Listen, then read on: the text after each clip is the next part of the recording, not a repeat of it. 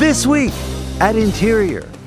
Secretary Haaland was in El Paso, Texas this week, meeting with local officials and community members to learn about their vision for conserving and increasing access to outdoor spaces. She highlighted the Biden-Harris administration's America the Beautiful initiative, which supports locally led efforts to conserve, connect, and restore lands and waters, strengthening local economies and communities' health and well-being for current and future generations.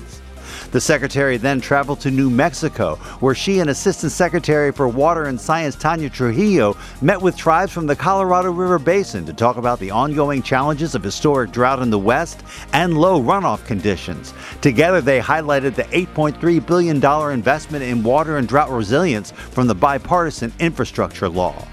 The Biden-Harris administration this week submitted the president's budget request for fiscal year 2023.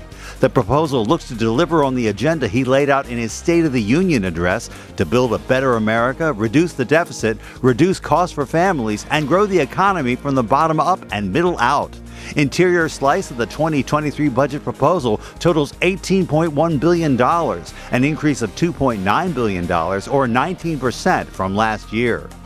The Bureau of Ocean Energy Management this week announced it will hold a wind energy auction for 2 lease areas offshore of the Carolinas on May 11th. The lease areas cover more than 100,000 acres in the Carolina Long Bay area that, if developed, could result in at least 1.3 gigawatts of offshore wind energy, enough to power nearly 500,000 homes. Principal Deputy Assistant Secretary for Land and Minerals Management Laura Daniel Davis and Bureau of Ocean Energy Management Director Amanda Lefton outlined the administration's ambitious offshore wind goals and the next steps in leasing for offshore wind development this week at the Pacific Offshore Wind Summit in San Francisco. Daniel Davis said offshore wind presents a once-in-a-generation opportunity to build a brand new industry that can combat climate change and create robust and sustainable economies.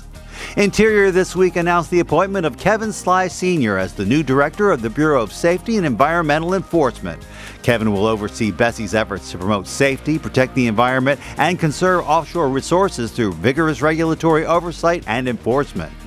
Interior this week convened a workshop in Honolulu to discuss putting the bipartisan infrastructure law to work in the United States island territories.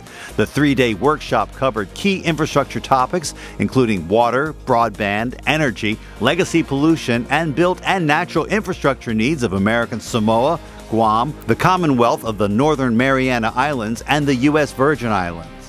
The Office of Surface Mining, Reclamation, and Enforcement has selected Alfreda Cornfield its Employee of the Year. Alfreda is a reclamation specialist, blasting expert, and senior inspector, and a resident of the Navajo Nation in Arizona. This week marks Cesar Chavez Day, which commemorates the birth and legacy of the civil rights and labor movement activist.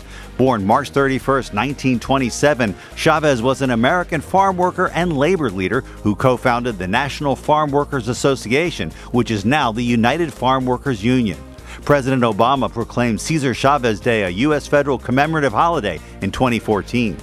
And our social media picture of the week, the water world of Florida's Dry Tortugas National Park. Despite the name, less than 1% of the park is on dry ground, and the best way to see it is by getting wet in the bright turquoise water of the Gulf of Mexico.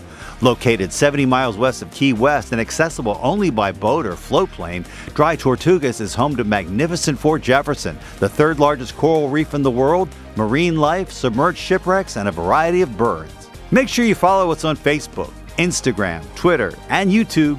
That's This Week at Interior.